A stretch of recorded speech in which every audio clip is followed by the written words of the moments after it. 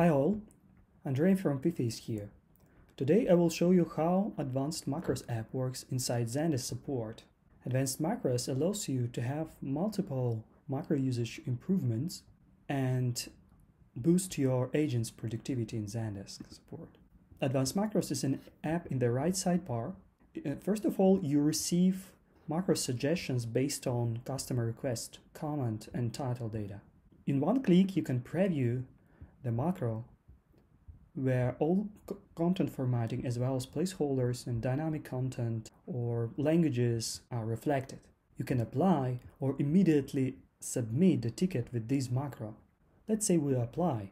Once applied, text is inserted and all actions related to the macro are applied. In one click, you can also undo this macro by clicking Undo Action. You can use advanced search. Let's search over titles and text.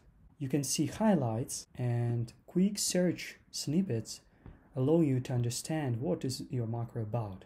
Next great feature is quick buttons. Each agent can have individual 8 buttons added to apply them or submit in one click. Once you hover on a button, you can see the title and text of the macro assigned to this button. You can set up your own set of buttons or delete them here in settings. Let's say I add a new one, delivery, and I would like this will be submit action. Let's try it. So this is how submit action works. It immediately updates your ticket with the macro and all those actions.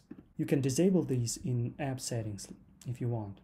If you have a lot of macros and you're using groupings, you can add the settings of showing short or long titles for those macros like these. That's it. Enjoy Pythia and happy support.